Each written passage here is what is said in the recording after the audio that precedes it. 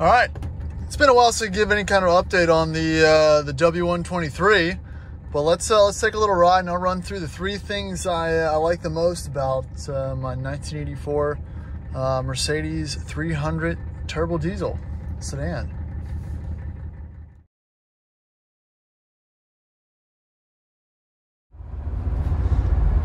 All right, so before we go into the actual content of this video, I just wanted to give you a brief overview of myself and Mercedes.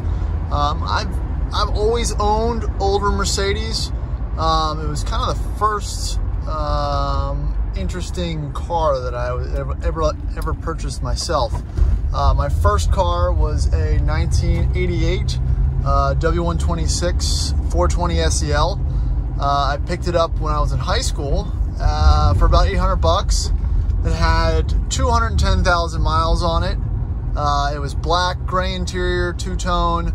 Apparently the previous owner had replaced the motor 80,000 miles ago, so in my world that was pretty much new.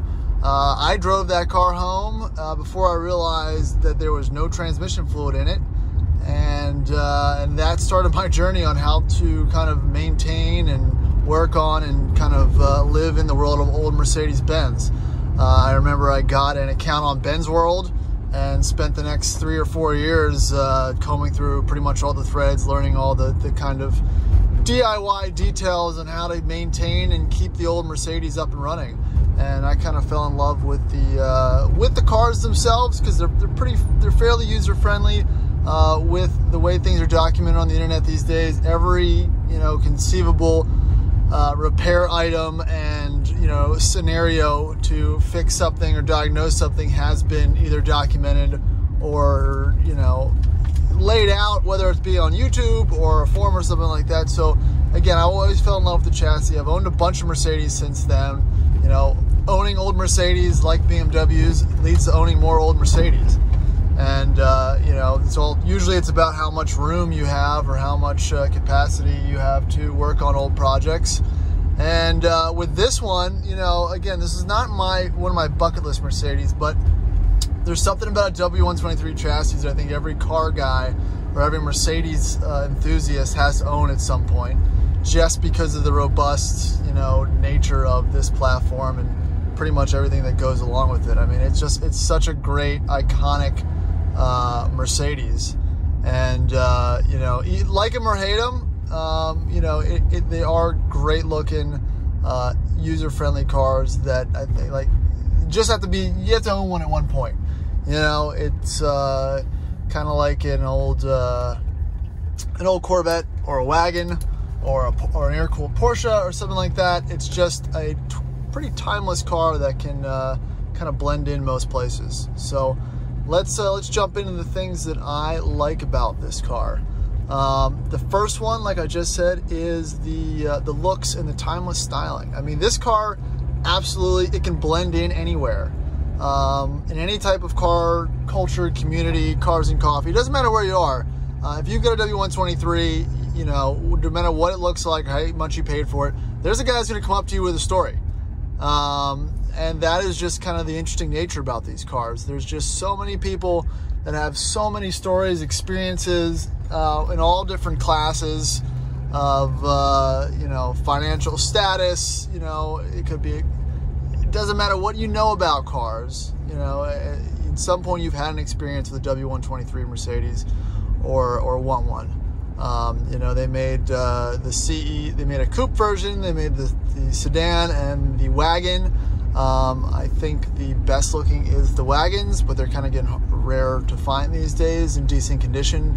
They've also gone up significantly in value. So yeah, it's just really about the what you can find and what your capacity is to either maintain it or have that be a car for your hobbies. All right, let's continue on with the W123's looks. There's not many people that aren't familiar with what a W123 looks like, because from a design standpoint, it is almost the epitome of the perfect shape of a sedan or of a car. I mean, the proportions are almost perfect on it. a slightly longer, bonnet line to trunk line to roof line with the chrome accents. As far as everything is concerned here, it's just a very utilitarianly, accurate depiction of what a car should look like. If you ask a little kid to draw a car, he'll probably draw something that's pretty similar to a W123. Especially with the dual headlights, the way the grille is. I mean, it's just very pleasing to the eye from a design standpoint. And even though it can be said it's utilitarian as far as, typical German design language, it's still a very friendly look as well. It's a masculine looking car, but at the same time, it doesn't come off as, especially sporty. I mean, anyone can have one of these, and like I said, either blend in with all the aspects of the car community, or just daily drive it. It doesn't have to be an enthusiast car, but at the end of the day, it really is, especially with it being a diesel. It just adds a little bit of quirk to it that most people don't anticipate until they realize that they are diesel-powered cars.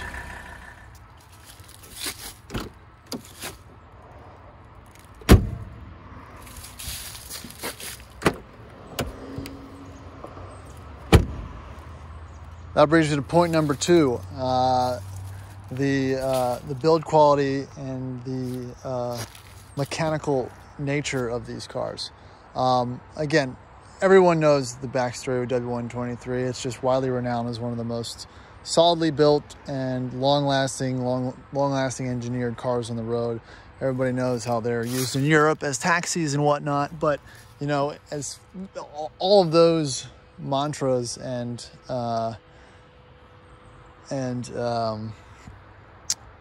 trademarks that I guess you could associate with this car, they're true. They're correct.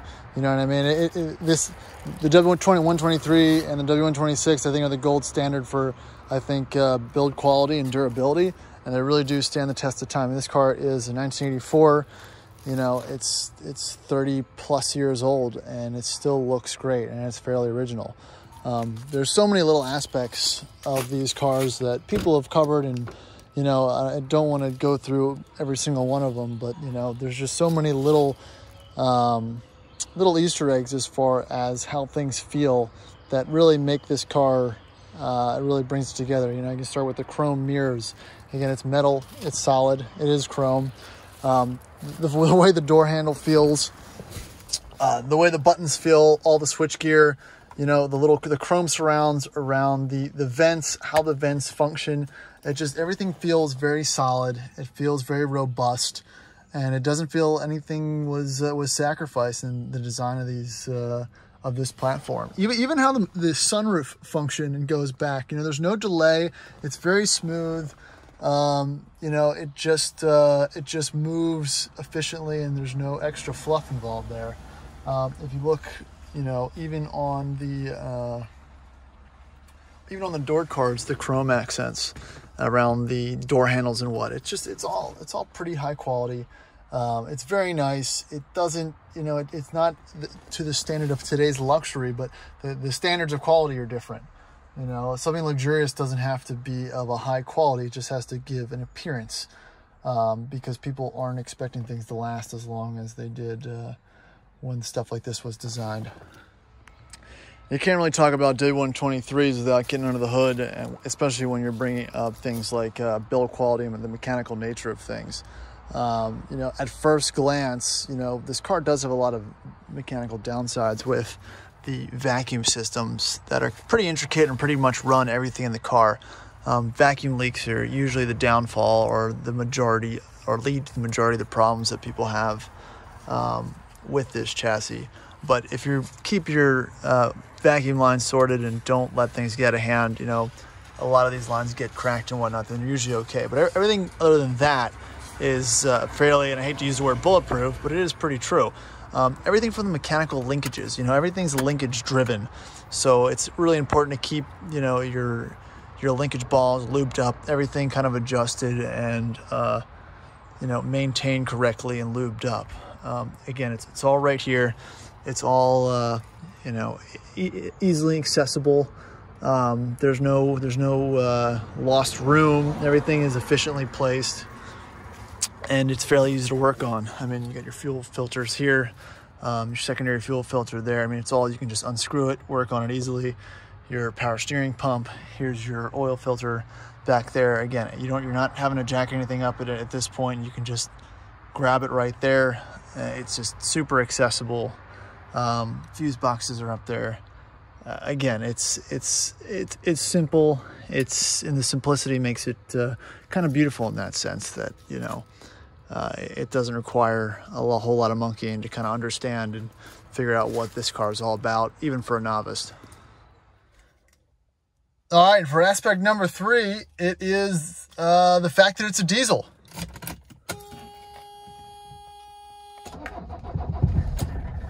I've never personally owned a diesel vehicle. I've had them for work. I've driven all types of 2016, 17, 18, 19 Dodge Ram, Cummins turbo diesel 6.7s and whatnot. You know, I've driven 7.3 Fords, but you know, there's just something special about these old diesel Mercedes.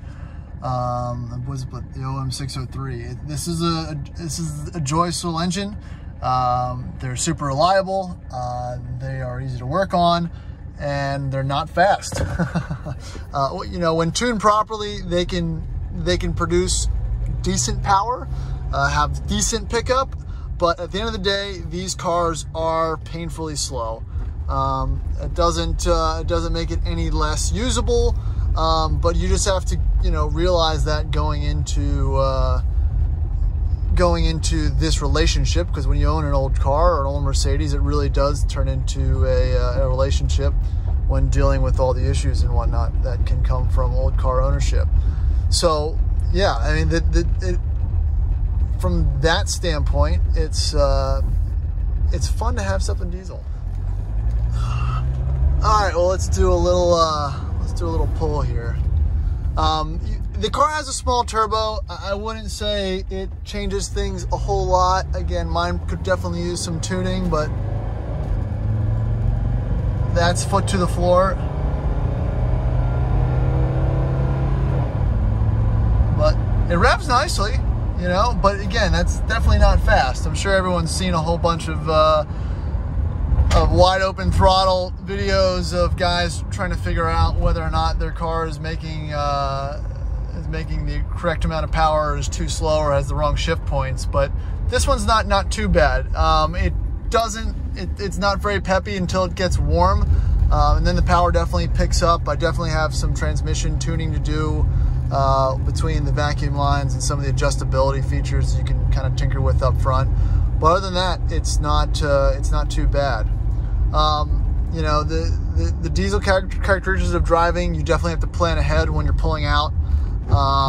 You know, but that combined with the mechanical sounds it makes and the type of driving that takes place, where, you know, it definitely takes you a little while to get up to speed. But once you're up to speed, you know, you can cruise at 70, 80 miles an hour on the highway.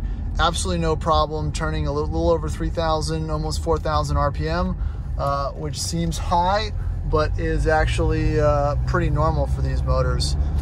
And again, it just makes it a pretty enjoyable, interesting driving experience. It's just not what people expect, I guess. And it is impressive when you have the car loaded down that it just scoots along on the highway. This one I have to deal with a little bit of steering slop. Probably could use a couple outer tie rods, but we're still working out the kinks of it. But it's all part of the process of kind of fine-tuning an older car that's sat for a while. So yeah, those are my 3 things. And obviously there's a lot more to be, you know, enjoyed and to be taken away from this car. But, you know, if you're ever thinking about getting into a W123, definitely do it. If they're not rusty, they're only appreciating in value if you can find a clean one. They've got a great community in the Mercedes world. Parts are readily available. There's always one or two in the junkyard with 300,000-400,000 miles. So if you can get one that has a lower mileage car, then you should be good to go. So if you got any questions or comments about my W123 or W123s in general, just drop it down there in the comments. And as always, don't forget to subscribe if you want to see more content. I don't really pick a genre or a type of car. We've got lots of different cars between Range Rovers, Mercedes, Volvos, Toyotas, and whatnot. So we're always trying to keep it interesting and mix it up a little bit. The 95 long wheelbase will be leaving this week, but hopefully we'll have something to fill its spot when we try to get some of the other stuff going. So appreciate you guys tuning in, and we'll make some more videos here in the future.